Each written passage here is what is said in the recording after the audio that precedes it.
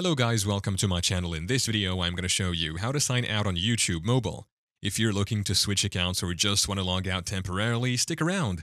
We'll guide you through the process using a simple method. Let's get started. Grab your mobile device, open the YouTube app and log in to your account. Once you are in, head to your profile. You can usually find your profile picture in the top right corner or at the bottom of the screen. Unfortunately, YouTube does not have a feature to sign out. The only solution is to remove your Google account from your device. However, you'll also sign out of other Google apps like Chrome, Maps, and even Gmail. To do this, head over to your Settings app. Within the Settings, look for Accounts and Sync. It might be found under Additional Settings. Tap on it.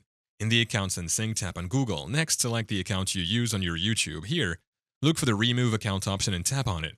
Once the account has been removed, you'll be signed out of YouTube. And there you have it, a quick and straightforward way to sign out on YouTube Mobile by removing your Google account. Thank you for watching. If this video was helpful, please leave a like and subscribe to my channel for more videos like this. And click on that notification bell to never miss an update.